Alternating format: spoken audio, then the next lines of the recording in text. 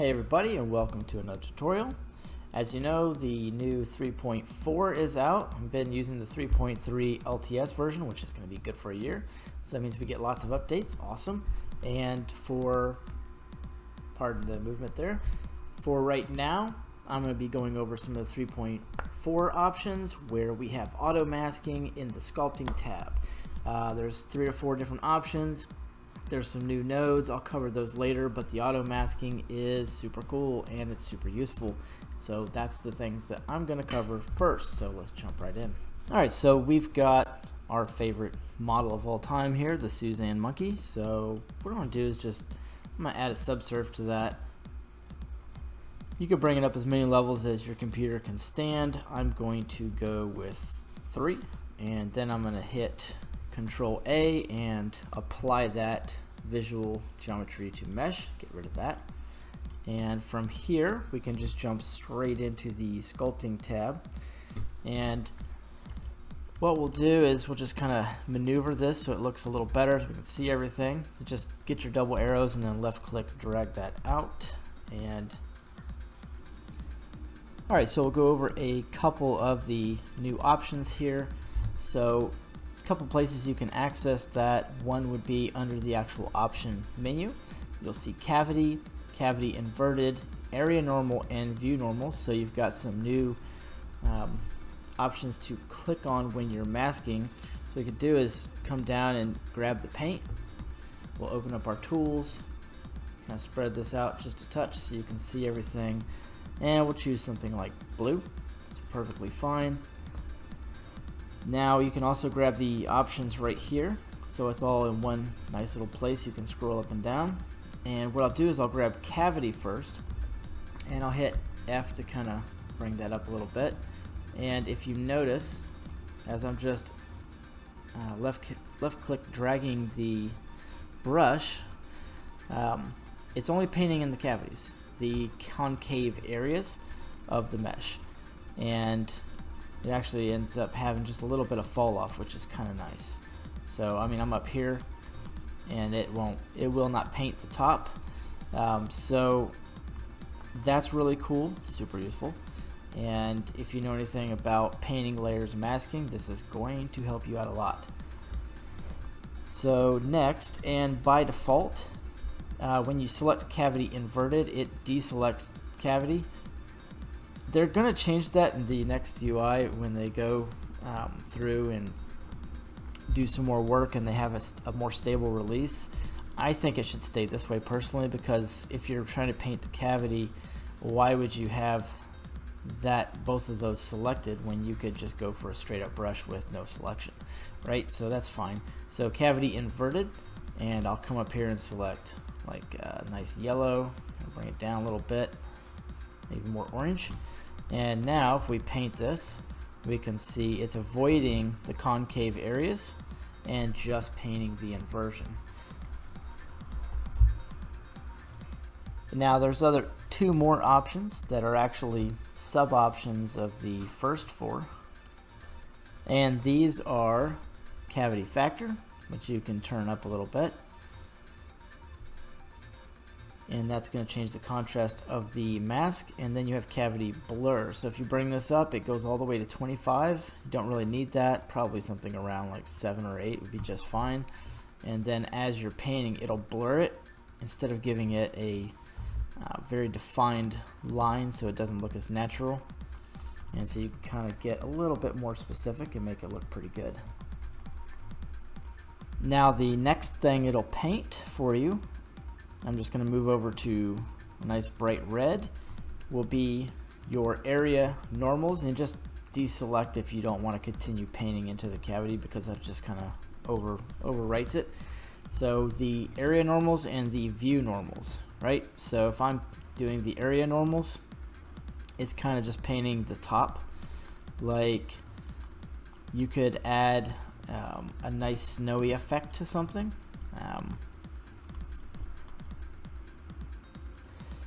Or even so, if you're using something like Substance Painter or PBR, you know that you can put rust and different things like that in the curvature maps and everything else and have it kind of come down on top. And so here you're actually going to be able to layer and mask as well now inside of Blender. And so you can put a lot of different colors in here at the same time. So this would be super useful. And now we also have the view normals. Let's kind of bring up the brush a little bit. And that's not going to grab too many areas, but you can see where it's grabbing. So wherever your normals are, that's where it's going to. That's where the paint, mask, or texture. If you want to add a texture, you can do that as well. That's where the paint's going to grab, as you can see. That's pretty smooth, and it's still probably got my blur on. Now I unchecked area normal. I had that selected, but so for your view normal, just to be more specific with it. And I'll kind of zoom in here. That's going to paint whatever is actually in your view instead of kind of wrapping around like Blender's brushes classically will do sometimes. So you see it completely stopped at the point where in the viewport that the mesh was not visible. Not to mention some of the painting I already did back here, that doesn't count. And very handy, you can have the menu, the pie menu for this. Not necessarily everybody knows this. I have not seen anybody teaching it anyhow. But on the new release video and notes, they really go over this, that you can actually just hit A in the viewport and you can get your different mask options through here. So this is going to be very useful. So when you're going in here, you don't have to try to go back through tons and tons of different settings to find everything.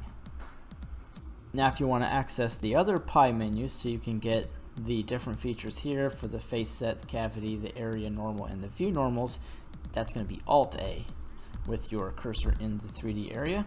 And now you can pull up the topology if that's where you want it, cavity inverted just like we went over, the view normals, and the area normals that we went over. Okay, so another thing you can do with this is come down if you wanted to say add a mesh filter or some type of filter, so we'll click on that, and then the filter type, you can be inflate, whatever you want.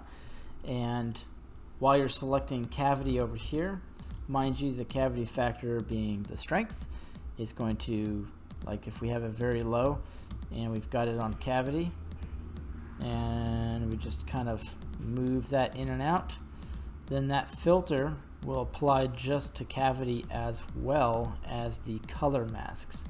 So we could back that up, do inverted, and you see that we get everything else.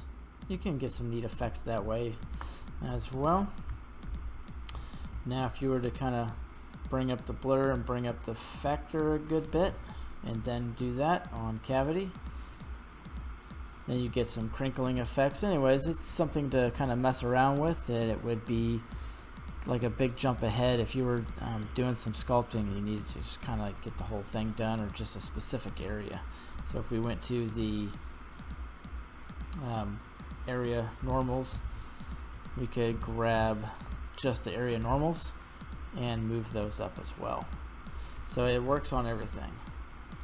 Anyhow, we really beat Suzanne up pretty good this time, so hope you guys learned something. And whenever there's a very relevant release with Blender, especially with the new 3.3 that's LTS, which is a big deal, and the 3.4, because they're moving ahead pretty fast, there's I think 7, 8, 9 different nodes that came out this week. So just so you know how to get here a little better, I'm under release notes and node physics. So what I'll do is just kind of back this up to the original site. So this would be what you would see when you go to wiki.blender.org. You just come down here to release notes. Then you just pick wherever you're at. These are the currently active. These are older versions, just in case you feel like you wanted to get into an older LTS because you need it.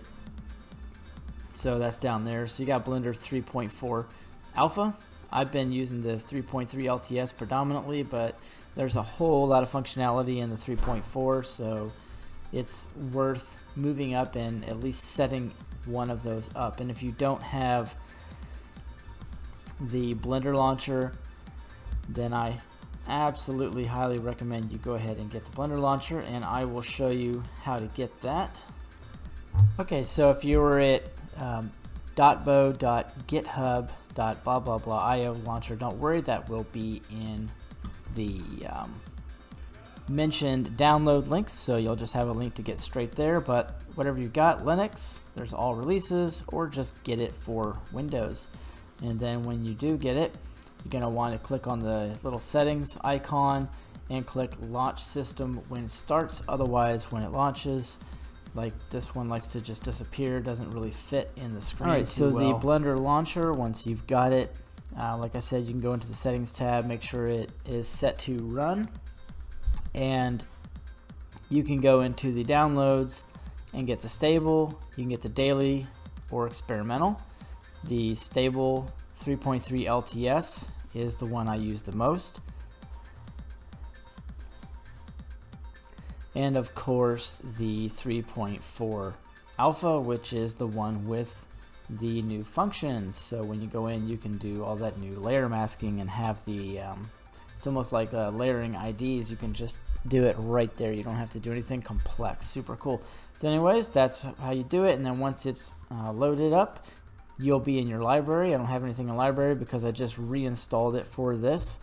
And then you'll just click it, and this should start every time you open up, restart your computer. So enjoy that, and thank you for watching the video.